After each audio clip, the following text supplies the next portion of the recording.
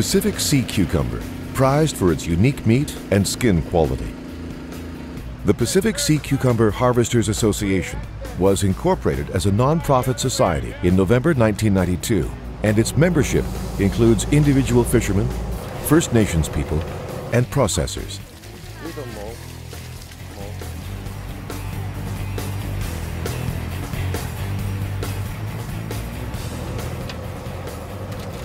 The species of sea cucumber found along the coast of British Columbia is the giant red sea cucumber, and are found on substrates where organic material settles and accumulates.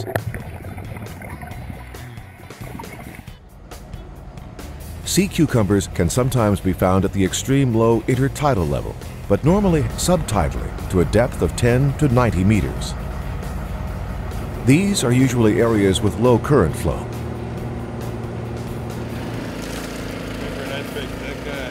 Sea cucumbers are harvested for their skin and muscle strips and are harvested at an average age of 4 years old. Once a year, in the month of October, when sea cucumber muscle weight is at its greatest, the Department of Fisheries permits a very limited and short-term harvest of giant red sea cucumbers. They are hand-picked off the seafloor by scuba divers and brought to tender vessels.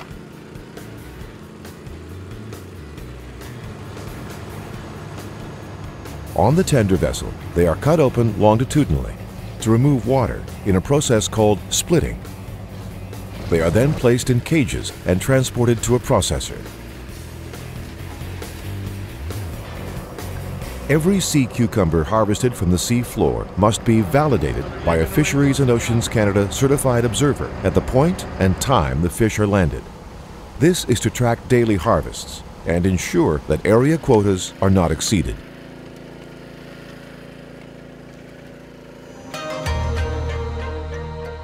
The largest market for sea cucumber products is China, where sea cucumber skin, or trepang, is a traditional medicinal food. Sea cucumbers are processed into two products. The meat is removed from the skin and then frozen and shipped to Asian markets. The skin is semi-processed in British Columbia, where it is boiled, salted, and then shipped to China. 100% of the sea cucumber's body and skin is consumed, allowing for no waste of the delicate product.